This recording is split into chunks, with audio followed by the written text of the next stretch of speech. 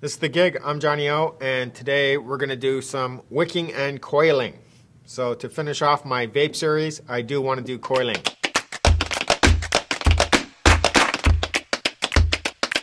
I'm going to do coiling on these two mods. Aromamizer Plus, right here, Aromamizer Plus.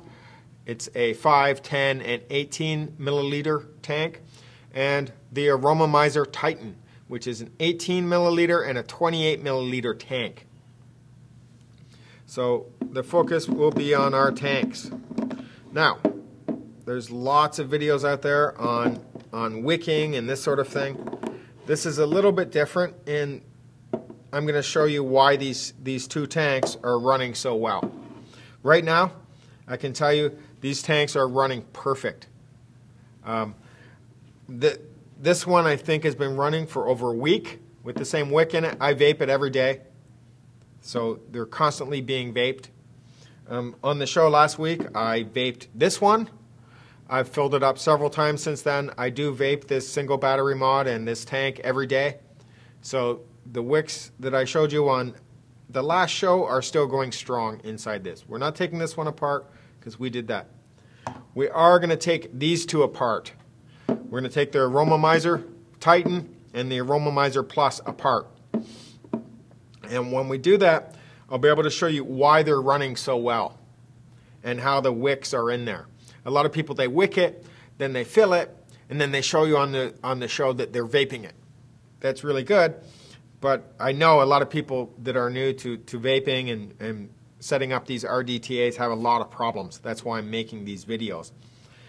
Like me, I had a lot of problems. I had to go to videos, really good videos. Some were good, some were bad. I actually had to string together about 10 videos that I watched just to get enough information on to know what I was doing for some certain operations like wicking and coiling. So today we're going to coil and we're going to wick. The first thing we're going to do is we're going to disassemble both of these mods to see why they're running so well and how I wick them. Then after I know the coils are still good, we're going to make new coils for both of them. I have the coil set here. We're going to make new coils and we're going to wick them and set them up from disassembly to start how they're set up now. They're set up perfectly. But what I'm going to do is I'm going to take them apart the way they are now and show you why they're running so well. Okay, so here we are. We're going to disassemble some tanks that are running really well to show you why they're running so well. So the first one is an Aromamizer Titan, or excuse me, Aromamizer Plus. We're going to do the Aromamizer Titan in a minute. But here it is. Now, what I love about both of these tanks, the Aromamizer Titan and the Aromamizer Plus, is when you turn them upside down, they're basically sealed. They're sealed, but you can still work on the deck while the tank is full. While the tank is full of juice, you can still work on the deck. You turn it upside down, you remove the base, and you can pull the pull the deck right out. So it's upside down. We're going to remove our base. Our base is here, and that's where the juice flow control is. So it's the base of the unit. Like I said, this is running excellent, so we're going to just pull the deck out. There it is. There's the deck. Okay. There's two coils running at 0.18 ohms. And then you can see the cotton coming into the bottom of the deck here. It's basically sticking through. Here, I'll point. Right here on either side of this threaded post are the juice well ports. There's two of them. It flows up into here. It hits the cotton on the side of the coils, gets absorbed and brought in through the coils. This is where it happens. If you get a leak, or something like that, or it's too tight, it's right here. That's where it's happening, on these two ports. There's one on either side. So we're just going to pull. We're going to pull the cotton out, and we're going to pull the coils out, and we're going to recoil it and re-wick it. Okay, so here's our perfect cotton. It's running really well. I shouldn't be doing this. I should just leave it running, but for the sake of the show, we're going to pull it apart. Now you can see that cotton is a little bit dark. That's because the juice I was using has a lot of sweetener. It's custard. Also, I was running this tank on a Cylon 2-battery mod where the LCD screen stopped working in the mod, so I think I might have maybe even burnt this cotton a little bit. You can see as far as the wicking, it's running perfectly. But that Cylon did do a number on our cotton. I'm not happy about that. I could keep using this cotton, and you can see for some reason one of my coils is also bent. So after I take the cotton out, I'm going to clean the coils. Even though we're not going to reuse these coils, I am going to clean them, just because it cleans the entire deck when we do that. So we put it in our ohm meter, and we can burn off all that juice. When we do this, it also cleans the whole deck. That's what I like about it. So I'm just going to pulse this. Got our coils. I want the coils to go red a few times.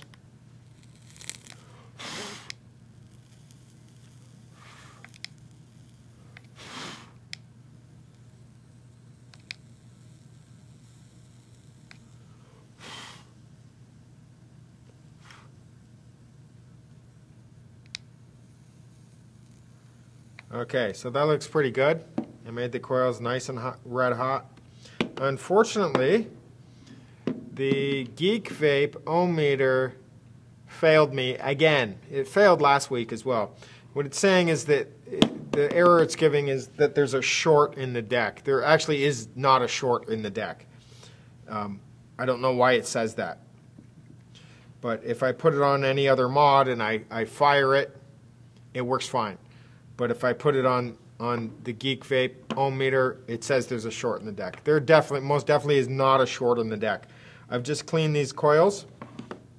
Okay, so I have burned the coils. They're pretty clean, and you can see that there's char all over them. Some guys will, when they're red hot, they'll dip them in, they'll turn off the power, and they'll dip them in water, and the char that you see in the coils will come out. Unfortunately, my TheGig Vape ohm meter failed me. I was hoping to build up on here on this 510, and I have done it before, but it failed me yet again. I think this is a piece of shit, and I'm a little pissed off about it, actually. Last week on the show, it did the same thing. It started failing. I don't know why. I brought it home. I changed the battery. It starts working. It was doing the same thing last week. It was registering a short in this deck. There's no short in this deck. I can put it on any one of my mods, and it will drive the coils to red if I pulse it. For some reason, I was able to do this a few days ago when I built these coils with this. Today, this piece of shit failed me again, probably for the last time. You'll never see this garbage on my show again. I'm really, really not happy about this. Okay, so instead of building on our ohm meter, we will build on our Cylon. Our Cylon, it's our other piece of shit on this show where the screen went, but it does have a 510 connector, and it gives me a lot of space to move around, so I can build on it. So we're just going to remove our coils now. Pretty easy. This is what they call a postless deck. So there's some set screws on the side here. We just have 4 set screws, 2 screws per coil, and then the coils drop right out.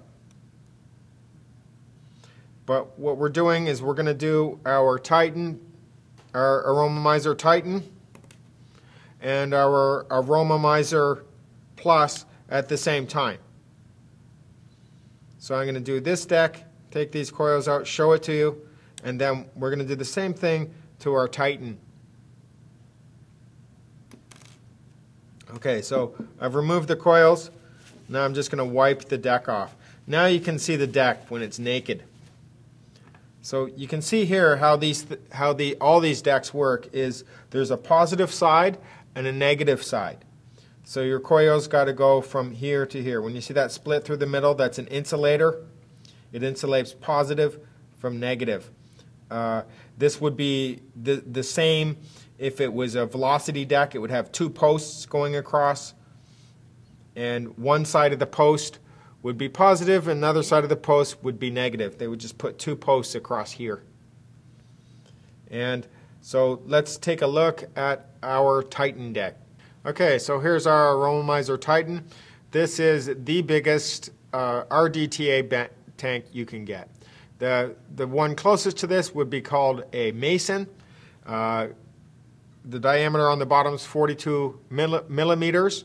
The Mason, I believe, is 40 millimeters. And this is a 28, it fits up to a 28 milliliter glass. Right now I have 18 milliliter glass on it. It does have a spare glass that comes with it, and it's for 28 mil. And right in the bottom here, it fits 4 mil. So if you have the 28 mil glass on it, it will take 32 milliliters to fill it. Right now, to fill this, it will take 22 milliliters. It's running perfectly. I took off the posts the other day, and I'm running it like as a postless deck. Okay, so it's just postless, just like the Aromomizer Plus. So we're going to disassemble this guy and take a look at the deck. Okay, so to take it apart, this is just the big brother of the Aromomizer Plus. It's the exact same design, just bigger. So we're going to remove our base. Okay, and again, the base has the juice flow. So here's the juice flow for the Plus and the juice flow for the Titan. You can see the size difference. It works exactly the same, it's just bigger. So here's our deck. You can see it sitting in there. I'm just going to wipe it off a bit, and I'm going to show you why this is running so well. Exactly like the Titan design, you can see the juice wells are on both sides of this thread coming through the middle, this threaded post. This is the contacts, the electrical contacts. They come through the middle. And then on either side we have our juice well. See, I'll pull the cotton through just so you can see it. Yeah. So if I pull on it, the cotton will come through. So that's where the cotton comes through. And we're going to rip this apart or disassemble it, and we're going to see why both of these tanks were running so well. And then we're going to reassemble them the same way. So here we go. To pull this deck, it's a lot tighter than the Plus.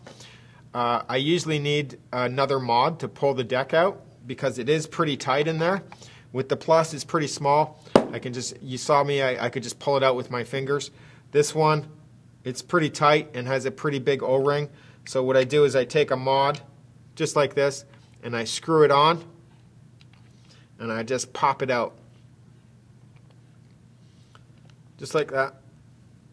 And there are, oh, again, just like the Titan, all I have to do is turn it upside down, and it won't leak. So I'm going to put these both over here. Let's take a look at our running coils. So here's our coils. There's 3 of them. It's a postless deck, exactly like the Aromomizer. It's exactly like it's just bigger. Now you can see the cotton here. There's a little bit of discoloration, but that's from the sweetener and the flavoring in the juice that I run. Okay, it's a little bit darker over here for whatever reason. I don't know what happens. But this cotton, I can tell you, I've had it in there for 2 or 3 days. It'll probably run for at least another week, for sure. It depends on your juice sometimes, because if the juice is sweeter or has more flavoring, there'll be more residue left in your cotton over the days and days that you use it. So it might just get full or just faster than any other kind of cotton or any other juice that you use. But I know that the juice that I use, it does fill up cotton pretty quick. So after about a week, maybe a week and a half, the cotton will be full of this residue. This is what's left behind after you vape it. So we're going to pull the cotton now, and we're going to take a pretty good look at it, and we're going to see why it's wicking so well. So I'm just going to pull it out here now. By the way, if this is leaking, if it's leaking on this big deck, all you have to do is you turn your mod upside down, you pull your deck. See, that mod is still full of juice. The Plus is the same. It's still full of juice. I won't lose any juice by pulling out the deck. I can still work on the deck and work on the coils without having to empty it. A lot of tanks, you can't do that. You have to empty them before you can work on them. So it was leaking the other day, and I pulled the deck, and I saw that this cotton, for some reason, came out of here. All I did is I placed it back into its position, like that. Instantly stopped leaking. Very easy to work on, very easy to stop a leak. Okay, very easy. So let's take a look at the cotton as I pull it out. You can see it's wicking perfectly, how saturated the cotton is. So it's wicking perfectly. The other side is the same, it's wicking perfectly. You can see these cotton on both sides are about the same size too. That's important. The cotton wicks from coil to coil have to be the same size, and the coils have to be the same size. You get a nice even vape from that. So I'm just going to pull these out now. These are a little big, so what I do usually is I grab scissors and I actually chop, because they're so big, and I cut off one side, just like this. It's okay. Now they'll just come out. Now I can just pull them out of this side, just like that. See? Pull it out, put it over there with the other bunk cotton.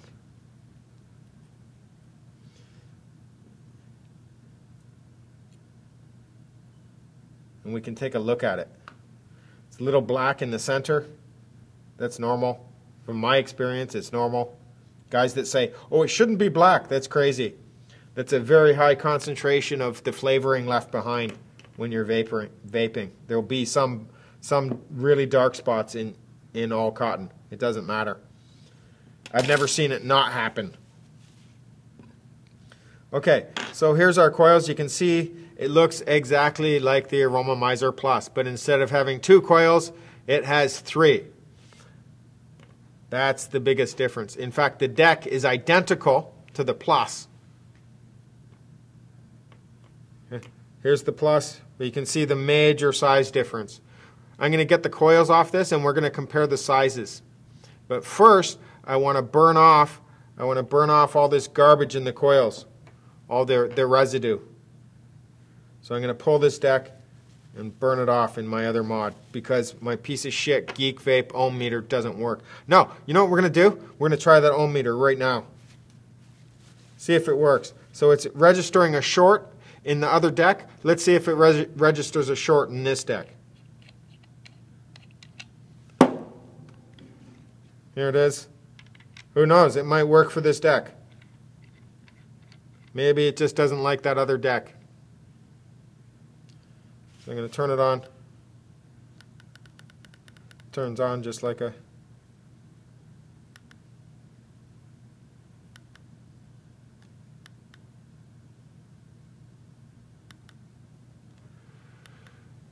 Okay, so here's your Geek Vape. Consider this a review. Here's your Geek Vape deck. Trying to burn these coils to clean them. This is how well it works. Awesome! It's awesome. What a great product. Okay, so all of a sudden, for some reason, our ohm meter started working. It registered on the display and told me to start firing. So I did. So it's definitely cleaning those coils. All of a sudden, out of an act of God, my Geek Vape ohm meter started working. And you can see those are still good coils. You can see they they fire up simultaneously. One of them on the end is a little bit colder than the other one, but I think I moved it when I took out the cotton. So these coils in this deck are now pretty clean, and I was able to do it on this Geek Vape ohm meter, which I was never able to do before this very moment. Okay, our Geek Vape ohm meter actually worked on camera for the first time ever. I'm still not impressed with this device, always not working whenever I need it to. This is the first time it worked. There was no short in this deck. At first it was saying there was a short. There is no short in this deck. There's no short in that other deck either. But for some reason this ohm meter when I'm on camera says there's a short. When I'm at home, like for example on that other deck, it did burn in the coils on the other deck, no problem. And I haven't changed the configuration or anything, and then all of a sudden it says that there's a short. There's actually no short. Okay, so this is the coils, what they look like after they've been cleaned. Okay, you can see all kinds of residue on there. Some guys, what they like to do is when they're red hot, they just take the coils and in a cup of water or a container of water, when they're red hot, they dip the coils in, and then you can see all this residue really come out of there. That's fine. We're not reusing these coils because I'm going to show you how to spin the coils up. So we're going to make all new coils. First we're going to remove them from the deck now that the deck is clean. I'm going to remove them from the deck the same way I removed the other ones. There's two screws or two set screws for each coil, and once they're loose the coils simply just drop out. Very easy. There's one. Here's the center coil. Hit both screws on each side. Drops out.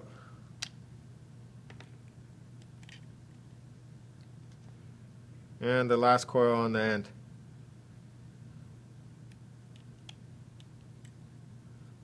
And our last coil just simply drops out. Very good. Those coils are pretty dirty, and I've only had them in there about 3 days, along with that cotton. But for 3 days, you can see how dirty they are. That's because of the juice I actually use. Has lots of sweetener in there, lots of flavoring. So all that's left behind in the coils. You can see the deck is pretty much, engineering-wise, it's identical to the other deck we just took the coils out of, but it's bigger. So here's the other deck, and you can see the difference. Okay. These are the exact same decks, postless. They're both configured as postless right now. Although, okay, so this is you can see that this takes 2 coils like we saw. This takes 3, identical. You can see here that there's a positive side, basically a positive deck and a negative deck. And you put one side of the coil on positive, the other side on negative. Same thing. I can also configure this deck. This is very unique. It's called a Lego deck. I can put spacers in here. The spacer will allow it to go into series. So I can put series coils on this. So as it is right now, if you put a coil in here, it's on its own circuit. Right? They call it parallel. Right? So if I put 3 coils, that's basically 3 circuits. It's on the same power system, but they run in parallel. When you run it in serial, it'll basically put those 3 coils together, and they run in series. I had this running in series for about 2 weeks, and it ran really well. I really liked it. My favorite way to run this deck is with 3 postless coils in the bottom. The problem with that is getting the 3 coils to fire simultaneously can be a pain in the butt. Getting 2 coils to fire simultaneously is a lot easier than 3. For some reason, the middle coil on this deck always gets just a little bit hotter than the 2 end coils. I don't know why. But we're going to build it postless again today. First, we're going to make the coils right here on camera. Then we're going to put the coils in both of these decks. So here's your Roma Miser Plus, and here's your Titan. Exact same decks. Although this Titan is much bigger. It can also be configured in series. It can also be configured as a velocity deck by putting 2 posts. It comes with the post. It also comes with the series separator, the insulator, to make it into a series. I'm Johnny O. Don't forget to like and subscribe and leave your questions and comments below.